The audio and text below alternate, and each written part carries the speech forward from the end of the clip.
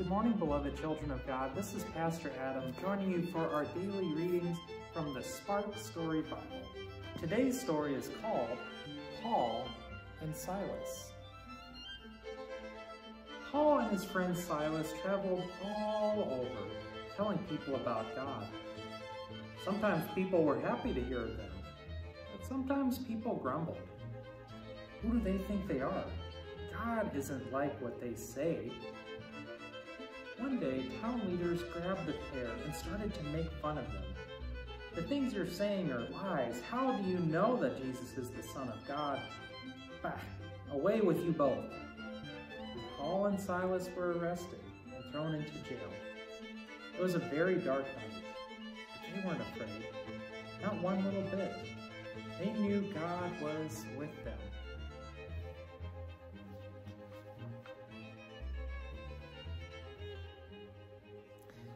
Paul and Silas prayed and sang and clapped their hands late into the night, until suddenly, rumble, rumble, crash! There was a huge earthquake. It shook the jail so hard the doors opened and the chains fell off the prisoners. The earthquake woke the jailer, who quickly ran to the jail. When he got there, he called, "Is anyone still here?" Paul yelled out, "Don't worry, we're all here." It was the jailer.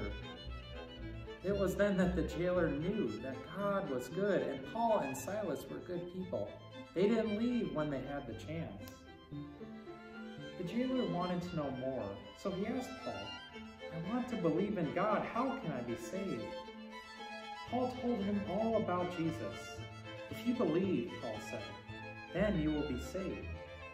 The jailer believed. To thank them, the jailer took Paul and Silas home and fed them. In the morning, the leaders apologized to Paul and Silas for arresting them and let them go. Once again, Paul and Silas traveled all over, telling people about God. Our question today is, do you think it was easy or hard for Paul and Silas to stay in jail after the earthquake? And why? May the Lord bless and keep you. May God's face shine upon you and give you peace.